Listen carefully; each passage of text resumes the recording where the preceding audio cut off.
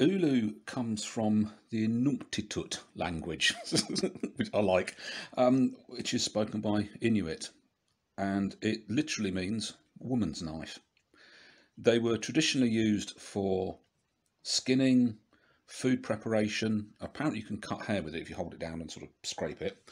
And also something called flensing, which is another fantastic word, isn't it?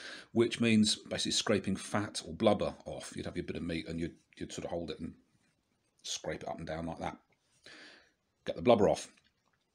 They date back 4,000 to 5,000 years, depending on what source. I'm using the Canadian National Museum, so I guess they probably know what they're talking about, don't they? There's no sort of standardised design as with any fairly primitive tool. There were regional and tribal variations, but essentially the same. They're now really popular by stainless steel ones. They're really popular as a general purpose kitchen knife, and they are actually really good at that task. Originally they were made of slate, shale or quartzite, and a handle of bone, ivory or wood, as in this case. They had a huge cultural importance. Lady Eskimos may have had the same one for life or for much of their lives, and in death they were thought to retain part of the owner's energy. And in fact the Arctic Winter Games actually give out bronze, silver and gold Ulus for winners. This one I made out of a piece of roof tile and a bit of walking stick, and it's very easy to make.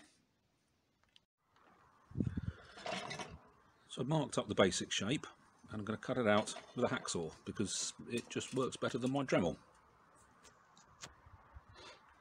So that's the basic shape.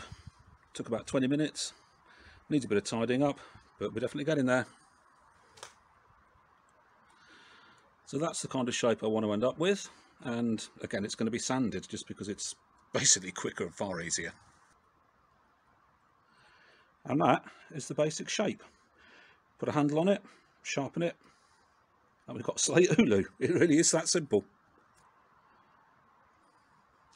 Right, for the handle I'm going to use this old piece of walking stick because it's got a bit of character to it, and it'll be roughly that long. That long even, so you can see it. There we go. So that's the basic little handle. What we're going to do now is just mark a line down there, drill it, clear this little channel out and stick the slate blade in.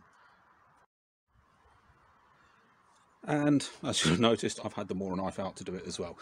So that's the handle. Obviously this would have been bone in the real thing, but I'm fresh out of bone. That slips in there. Will be glued. You can, if you're really looking at a decent replica, drill through here and kind of lash it together, but this is going to be glued. And as if by magic, it suddenly started raining again. So let's go inside.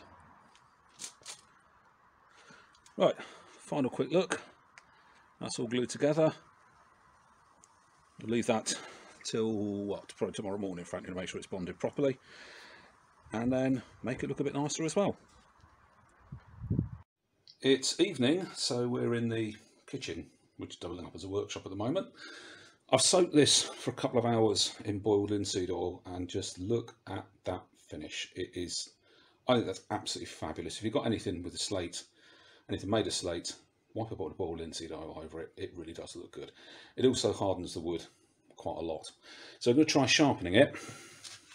I'm going to sharpen it the same way you'd sharpen any knife, with a sharpening stone, which is just going to do lots of actions like that. It may take some time, and if you're going to do this, anything with slate indoors, just be advised it makes a hideous amount of dust. The dust that came off this when I was cutting it, I was really surprised. It's about 3 times as much as you think, and it gets everywhere. It's very fine. It's like dropping a bottle of talcum powder.